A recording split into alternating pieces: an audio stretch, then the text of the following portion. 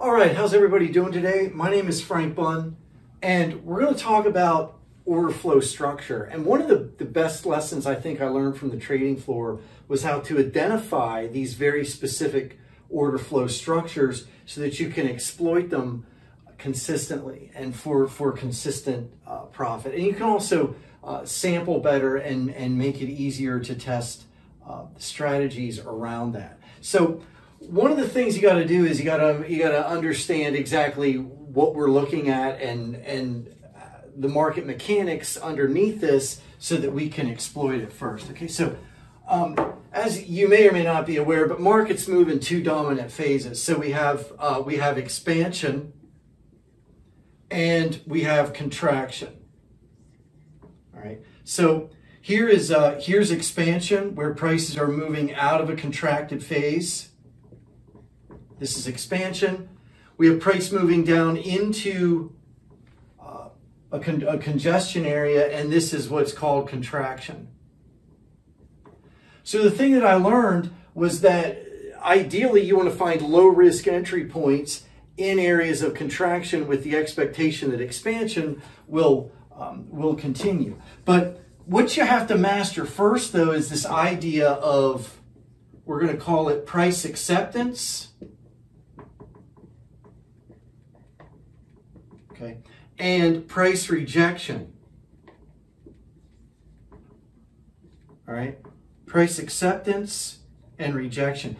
Two very important concepts. So this will all come together in just a minute when we clarify. But price acceptance, we're talking about an area where order flow is trapped, and basically the market has now identified what's probably an obvious support or resistance level, and price is contained in there so that buyers and sellers are at equilibrium. So we're gonna say that this looks something like this looks something like this, like just a general consolidation pattern. So with price trapped between these two levels, we have what's called price acceptance. Okay, now when we do the same thing and we have this area of price acceptance here, and we break out of that strongly one way or another, we call this price rejection.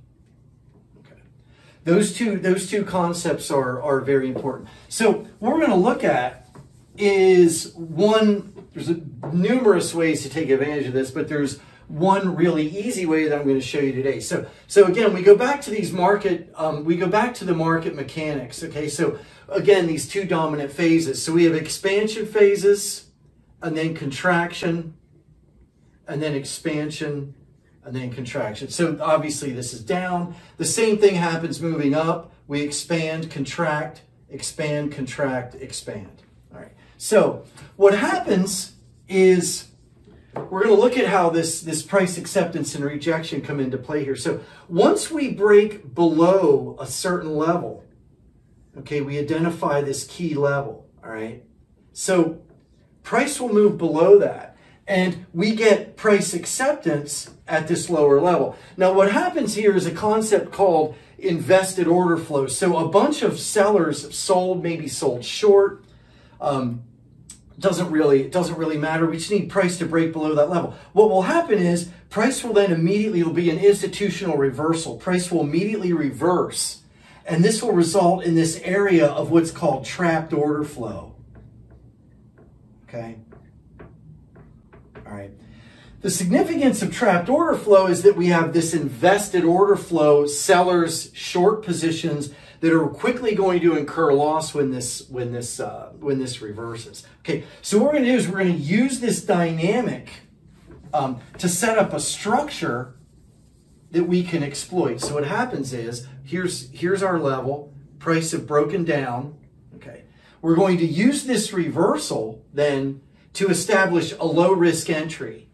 All right, now we can do that at the institutional crossover, or we can do that later on when price retests the level, okay, and then moves higher. So this crossback reversal is a great way to establish a key level that should support price later on, and also take low risk entries. So what happens in here is once we have that phenomenon and we can set that up, Then we have what we can do is we can put our risk game in there.